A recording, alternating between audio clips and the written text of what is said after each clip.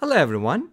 In this video we're going to be solving an exponential equation, or should I say radical? Well, actually it's kind of radical exponential, or exponential radical anyways.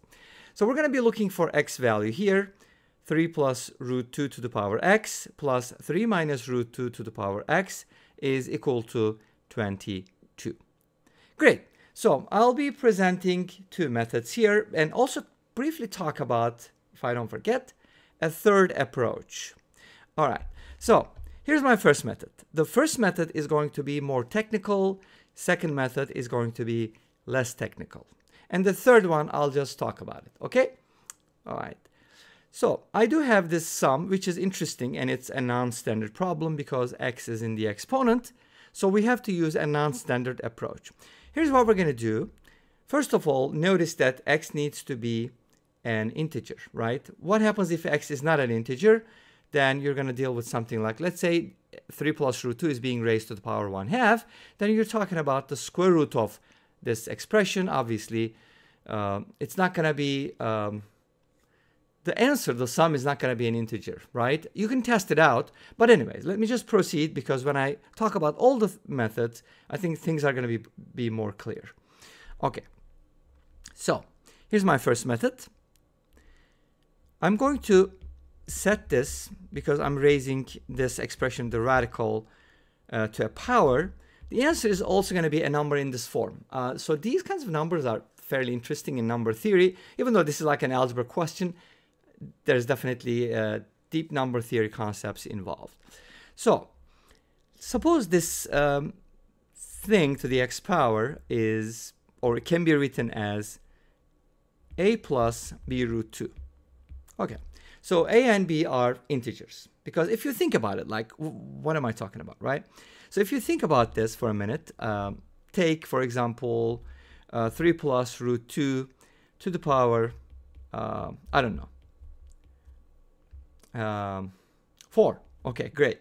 So when you expand it using the binomial theorem, obviously you're going to get some integers like 3 to the 4th power, and then you're going to get something like, 4 choose 1, multiply by 3 to the 3rd, and then you're going to raise square root of 2 to the 1st power.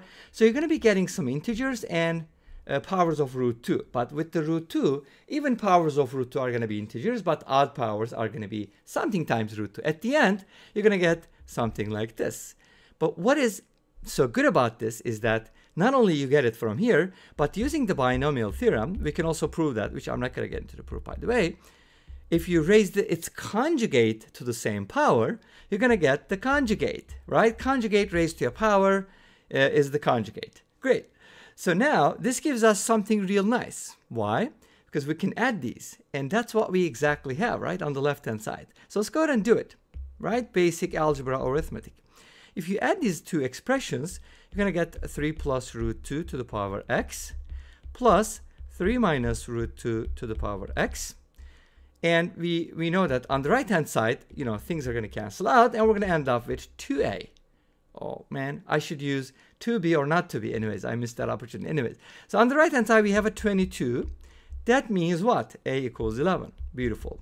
We got the value of a so easily, right? Is that going to be the same for b? Let's find out. Now, I got the value of a, so I kind of know what the power of 3 plus root 2 is going to look like. But how am I going to find the other one, right? Well, here's the thing. Conjugates are here for a reason. You should multiply them. We added them. We got something nice. Now let's go ahead and multiply the conjugates. What happens if you take this and that and multiply together? Well, obviously, when you multiply these two things together, you have to multiply the insides, which is 9 minus 2 from difference of two squares, which is 7. So this gives us something real nice, 7 to the power x. Great. That's what happens on the left-hand side. What happens on the right-hand side? Now, we said that these expressions are equal to two conjugates. So if you go ahead and multiply these two expressions, a plus b root 2, because this is what the first one equals, and the second one equals a minus b root 2, that should also give you 7 to the power x. Beautiful. And I know the value of a, but I'm going to substitute that later. Let me go ahead and simplify this first. So this also reminds me some type of Pell's equation, but let's not get into that. Okay, a lot of stuff to talk about. So a squared minus 2b squared. 2b squared, to be or not to be, yay, equals 7 to the power x. Now, I kind of got a Diophantine equation, and I know that a is equal to 11. So let's go ahead and substitute that. 121 minus 2b squared equals 7 to the power x. Great.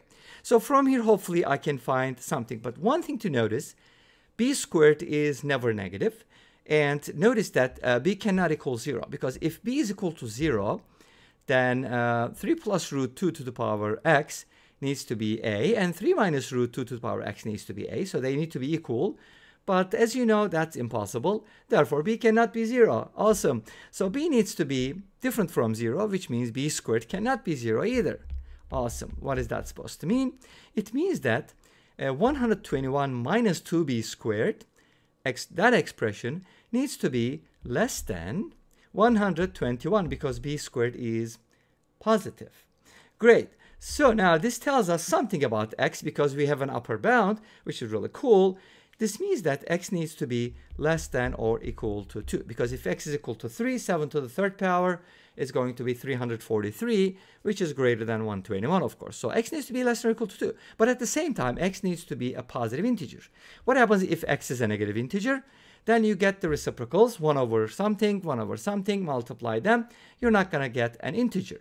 You can test it out. Anyways, so x needs to be between 0 and 2, so x can be either 1 or x can be 2. So we're only going to test two values. Let's go ahead and do it. My equation is 121 minus 2b squared equals 7 to the power x. If x is equal to 1, this is going to be 7. From here, if x is equal to 1, then 2b squared is going to be 114. This doesn't look good. B squared is equals 57, but b is an integer. Therefore, this is not going to work, unfortunately. Okay, great. Let's go ahead and test the other x value. So this is for x equals 1. It didn't work. Let's try x equals 2. Is that going to work? Let's find out. This is equal to 49. Well, I'm kind of skipping steps here. I know some folks are going to be angry. So let's not skip any steps. If x is equal to 2, this expression is equal to 49. And from here, 2b squared is equal to 121 minus 49, which is equal to 72, I think. From here, b squared equals 36, and b equals 6 because we're looking for a positive integer, right? Well, it wouldn't really matter much because, well, it would. Why? Because this is a positive, that's a positive, so, you know, if b is negative, that's going to be kind of problematic. But anyways, you can switch them around and you can find some other, results. But anyways, let's not get confused. b equals 6 is going to work. But we're not looking for b. We're looking for x. Therefore, x equals 2 is the solution. Yay, it works. Awesome. Now, let's go ahead and talk about, so the answer is x equals 2. All right. Now, what is my second approach? And I also told you that if I don't forget, I'll talk about the third approach as well. So, second method. Well, the second method, I know some folks are not going to like this. Please don't get mad at me because I've been saying this all the time. Guess and check is a problem-solving strategy, whether you like it or not, right? Okay, so I'm going to guess. If x is equal to 1, then I'm adding 3 plus root 2 and 3 minus root 2, and their sum is 6. Obviously, that does not equal 22. So x equals 1 doesn't work. I'm going to test x equals 2. Beautiful. So I'm going to square this expression. That's going to give me, let's see, 9 plus 2 is 11, and then plus 6 root 2. And I'm going to square the conjugate, and this also reminds you that they're going to be conjugates, and I'm adding these up, and I'm getting 22. Awesome. X equals 2 is a solution. Great. Now, what is the third method? Well, I said that I was just going to mention it. I'm not really going to work it out, so maybe I shouldn't even write third method. But here's how it goes. The third method basically, and I'm pretty sure you'll find the fourth method, and please let me know. We have a function that is always increasing, right?